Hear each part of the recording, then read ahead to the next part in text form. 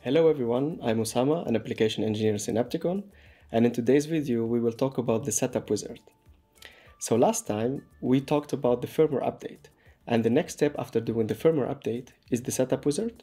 So we can click on setup wizard here.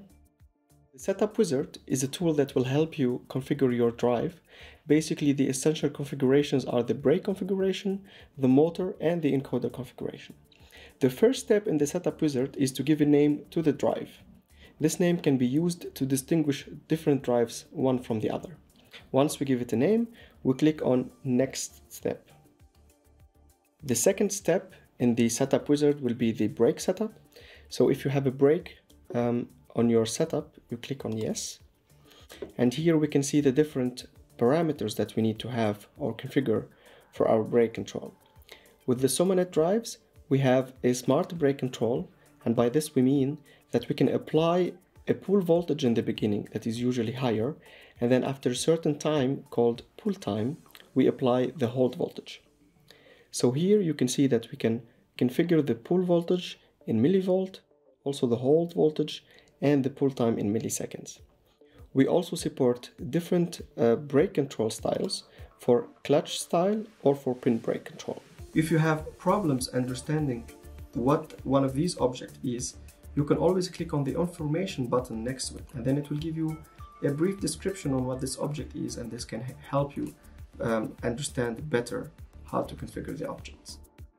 Here we have an object called controller disable delay, and this is a delay that will be applied to disable the controller after engaging the brake. Because due to the mechanical design of the brakes, they take a little bit of time till they're actually engaged. On the bottom here we can see the DC bus voltage that we are measuring. Basically we need to measure it because we are using PWM to generate the desired pull voltage and the desired hold voltage. On the right side we have the minimum displacement and the maximum torque, and these are only relevant if we have pin brake control configured. So for the minimum displacement, this is the distance that the motor has to rotate, or the minimum distance that the motor has to rotate, in order for the drive to be sure that the brake was released. And this is the maximum torque that will be applied during this release procedure. This output voltage in millivolts is only relevant if we have a manual output voltage. Underneath it is the switching frequency. The user can choose between 16 kHz, 32 or 64 kHz. After the brake has been all configured, then the user can test the brake with this button to release it or to engage it. So when we click on releasing the brake, we will get a warning telling us please make sure that releasing the brake is safe, and then we can confirm again to release it. And then we can engage it back again. After the brake configuration, we need to set up our motor.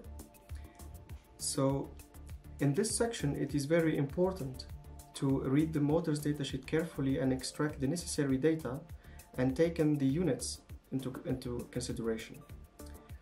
The first object to configure is the number of pole pairs, and then we need to configure the torque constant in micronewton meter per amp, the motor rated current in milliamps, and the motor rated torque in millinewton meter.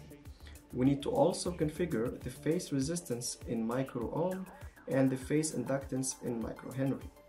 Usually in motor datasheets, the phase resistance is written in phase-to-phase or line resistance, and therefore you need to divide this by 2. Same thing goes for the phase inductance. On the bottom half, we have the limits of our motor, which are basically the motor maximum current, maximum torque, and our motor's maximum speed. The unit of the maximum current is in per mil of the rated current. So for example, if we have a rated current of 2 amps and the maximum current is 2000, this means that the maximum current is 4 amps. You can also convert this on the UI level. If you click on the unit, you can change it from per mil to milliamps. Same thing goes for the maximum torque. It is a value in per mil of the rated torque, and you can also change it on the UI level to millinewton meters to a more user-friendly conversion, and the motor's maximum speed in RPM. After finishing the motor configuration, the next step will be the encoder configuration. So on the top you can see a picture of our drive, and then we have the different encoder ports that can be configured. So if you hover the mouse on top one of these ports, you can see it blinking in the image above, and therefore you can easily know which port you are currently configuring.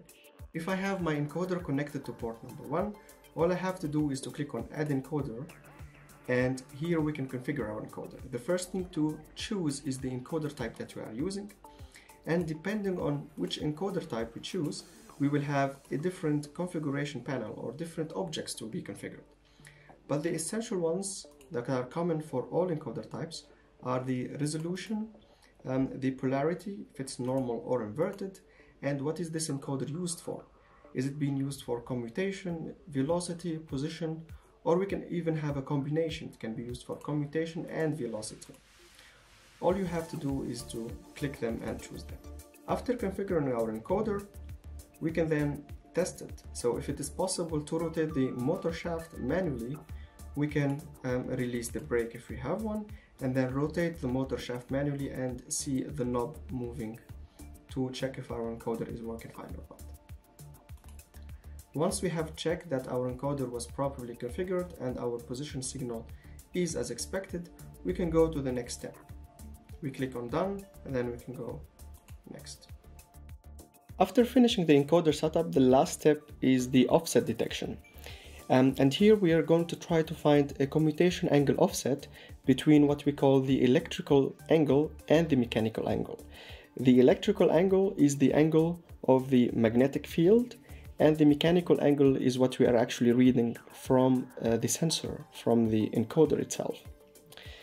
Here in the middle you can see a slider, so this will be the amount of torque that we want to apply, or the amount of current that we want to apply on the motor during this procedure. It is a percentage of the rated current of the motor, and then we can click on Start Offset Detection. Once the procedure is over, we will have a commutation angle offset value it is a value that is modulo of 4095, and it is in electrical degrees. So 0 means 0 electrical degree, and 395 will be 360 electrical degrees. Once this is all over, we can click on Finish, and it will automatically save the configuration to our drive and takes us to the playground. So this was all for today's video about the setup wizard in the OBLAC Drives tool. In case you are facing any issues with your motor, brake, or encoder configuration, please reach out to us to support@synapticon.com. Please take a look at the documentation link down below, and thank you very much for your attention.